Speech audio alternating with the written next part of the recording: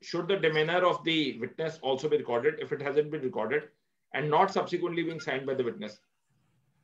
Can it be used as a basis of judgment? There is nothing like the witness signing his demeanor. Demeanor is watched by the trial court. The court has to record a finding at the time of judgment, whether that evidence of that witness could be believed or not. If the judge has watched the demeanor of the witness, the way he has answered, the way he has refused to answer, the way he conducted himself in the witness box, his mannerism, all go into the mind of the judge before he records a finding.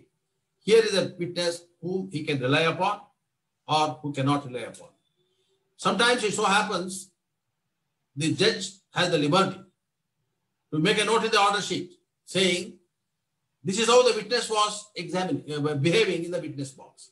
Because there is possibility that after he records it, he may not be able to write a judgment.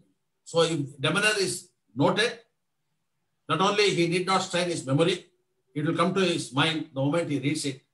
That goes a long way. Question of witness signing the demeanors will not attend.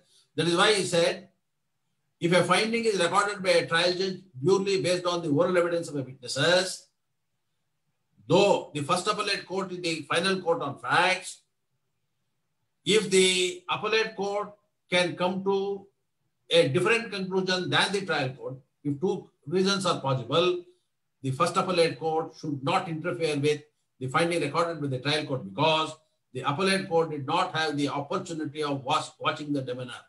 Therefore, the trial court finding gains weight because he has observed the witness, observed the demeanor of the witness, and then he has recorded a finding on appreciating the oral evidence.